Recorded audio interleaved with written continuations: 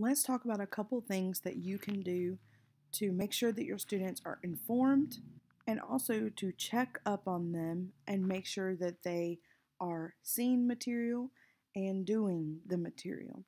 So let's start with talking about announcements. So up here at the top, you will see I have 3 announcements.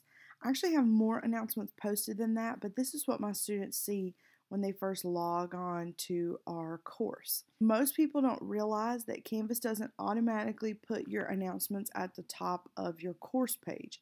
So that would mean in order for students to see them, they actually have to come over here to this announcements page and click on it, which we know they're probably not going to do that. So let's make sure that we have it enabled for announcements to be at the top of our home page.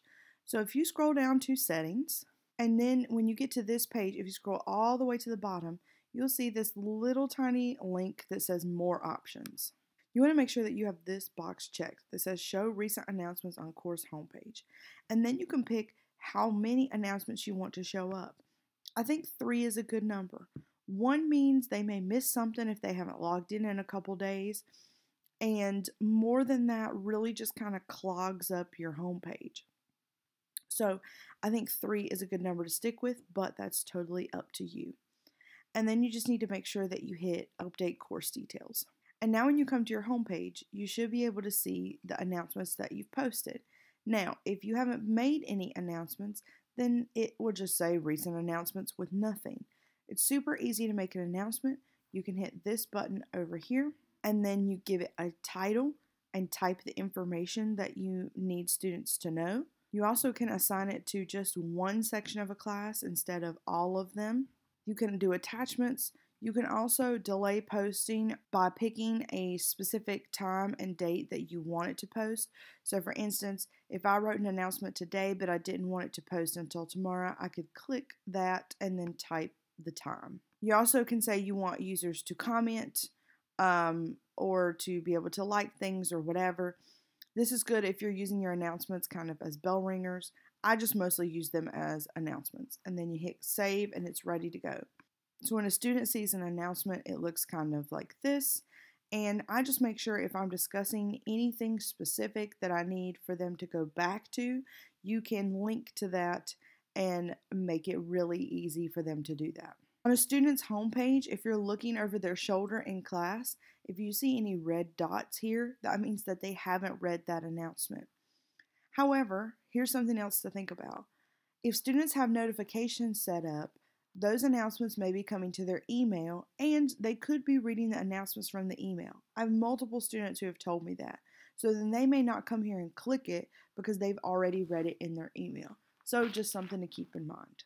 Now, something else that we want to talk about that's really important is how to check up on students' activity in Canvas. And there's a few ways that you can do that. The way that I'm going to show you today, I think, is the most detailed, the one that I use the most.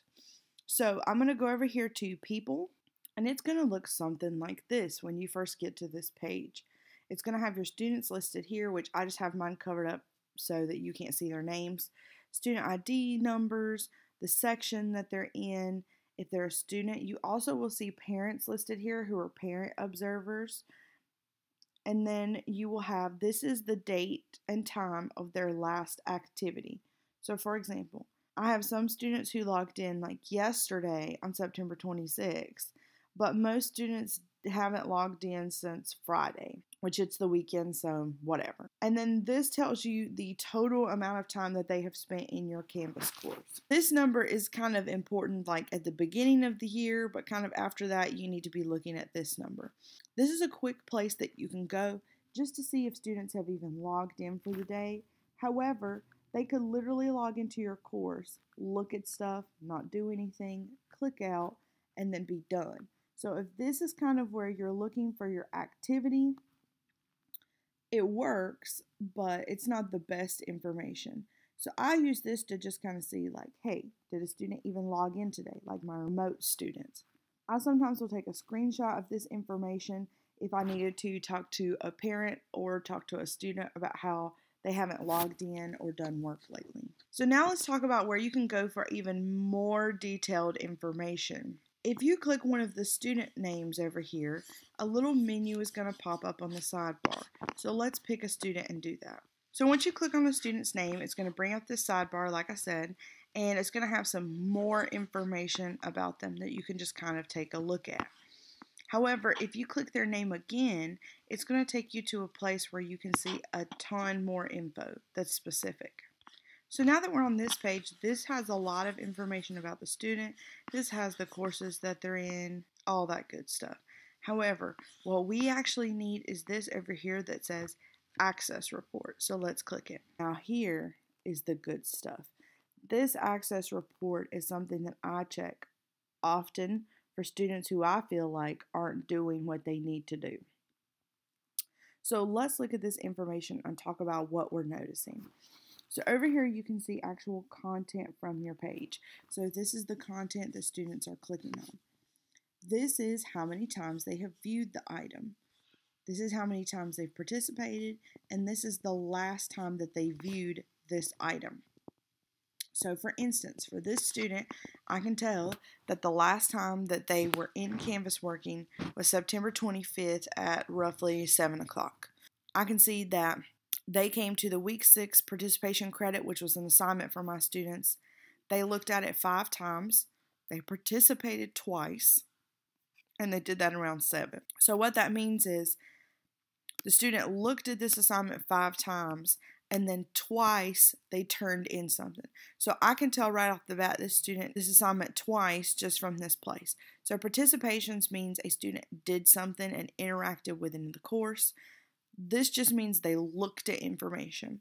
Now, don't let these numbers freak you out, because if you see that a student has went to the course modules 85 times, then that can be like, oh my God, they clicked it 85 times at 7 o'clock. No, this number is total overall since they've been in the course. That's how many times they've viewed it. So you actually want this number to be big. Just like your home page, or if you have buttons on your home page, you want them to be big, right? However, we can look at information for the class. So if I scroll down, I can see all the times that the student interacted. So this was a discussion board, so I can see they viewed it 5 times, and then they did a post and probably a comment, which is why they participated twice. Here they participated once because they were just turning in work. But you can see, if I start looking at these numbers, like let's pretend it's September 24th. I can see that on September 24th, the student did nothing because it jumps from the 23rd to the 25th. So that's something else that you can kind of use to figure out how you want to take care of certain situations. For instance, this notebook check, it closed on Friday night, and I wanted to make sure that every student took it and was aware that they needed to take it.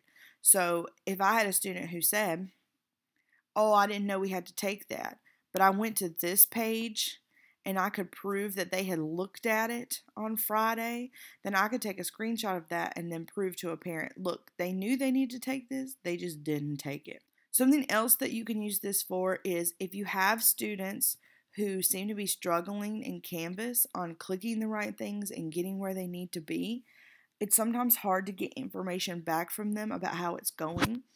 So I may come to this page to see if my EC or my ESL students are really understanding what they need to do. If they are just clicking around on the home page, then I know they're struggling. So I can tell them things like, you need to click the modules button.